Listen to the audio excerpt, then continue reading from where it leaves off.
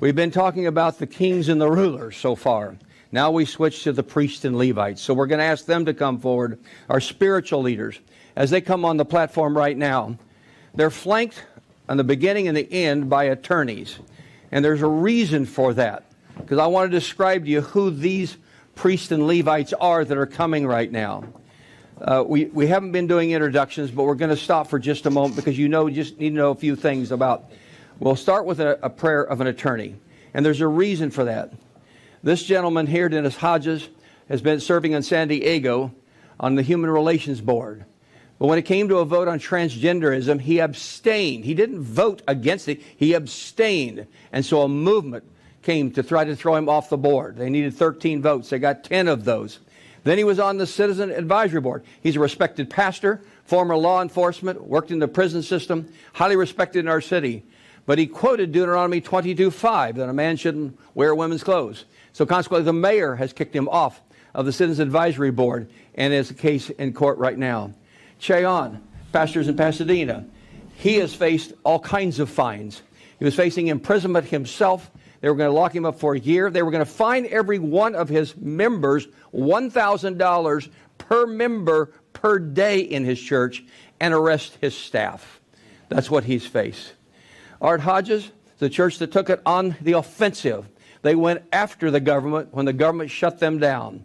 The result was 11 federal court rulings, all the way to the Supreme Court. Both these have been to the Supreme Court. $1 million in attorney's fees as a result. Mike McClure, also California, facing right now $4.2 million in fines. They're still not backing off, accusing him of causing COVID, the spread of COVID. They actually geofenced his neighbors his parishioners illegally. And they have not been able to find one case of COVID that came from his church. Yet it continues. These men of God are going to lead you in prayer right now.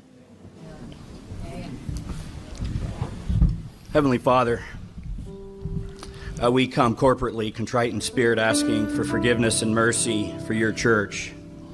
We repent for abandoning the culture and our elected representatives in the public square.